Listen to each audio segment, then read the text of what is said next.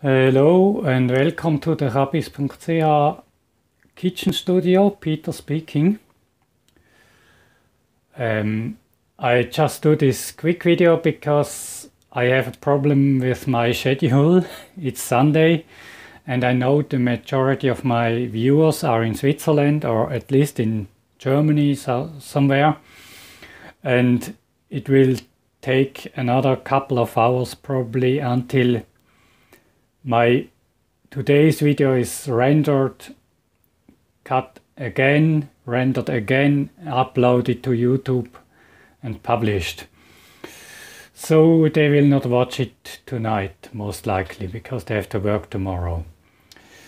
I still do this video in English because my patron, the person who pays me actually for videos, for doing videos, is in the USA, and also the person who sent me something some years ago is also in the USA.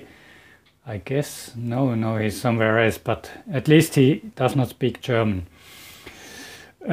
Whatever. So I do English videos, even though all my viewers, or 99% of my viewers, are actually probably most likely German speaking. Whatever. What is the video of today about? I sent out this sneak peek preview, and you probably already have seen that I installed my furnace, or the kiln, probably the better word. Anyway, thing to melt metal. And what I want to do is, or what I actually did, and I'm just cutting it, and it takes me many hours more than I actually expected it to take, is I did this follow-up to melting aluminium, but this time in a working fashion with a really good furnace. And I was melting down scrap aluminium, like cans, like this one, and stuff like this, lids and so on, and some tins here like this, from that was fish or meat something, and I was melting down that stuff. And the video is actually about how I did it. It's about an hour of raw material. And I have to watch it all over from two cameras. I have to combine it, synchronize it, at least kind of synchronize it. And all this takes far more time. Watching it alone takes me an hour, and cutting and everything and all that stuff takes me 2 hours, and then I have to render it now in a raw form, because I have to once again shorten it later on, and then everything has to be mixed together.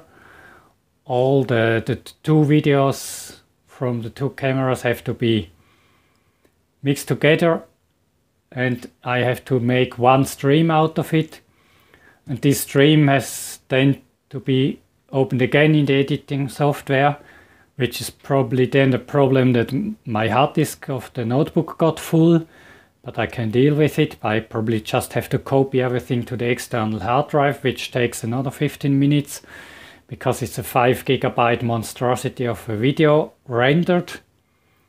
The raw material is far more. And so on. And this means I can probably have it uploaded on Sunday evening for Pacific time or something, but not for Swiss time. So anyway, this is to tell you what I did. You will see more. I think about uploading also the monster cut version, which is 45 minutes long, with many times when you just see fire burning, which can be fascinating, kind of. Maybe it's all I can get uploaded today or on Sunday. Today depends on where you are. But I also will do, even if it's maybe somewhere next week or for next Sunday or next weekend, maybe Saturday better than Sunday, whatever. I will do a version which is shortened with some time-lapse parts in between, sped up parts, so you don't have to watch it for 45 minutes straight. I also will have to do some voiceover, and I'm not sure if I'll manage it today, everything. If you only get the monster cut without comment, call it ASMR if you like. I will probably, if I have it, I will put it up at least to have something. For some people it may be interesting because you see the full process of me doing the whole thing with the errors and all in. And for the streamlined version, I'm pretty sure actually it will take a bit longer. But there will also be a streamlined version with some voiceover telling what I did, why I did it, if it was right or wrong, and some sped up parts in the middle when the fire was just hitting the metal for 15 minutes or something. Thank you, this is already a long video too.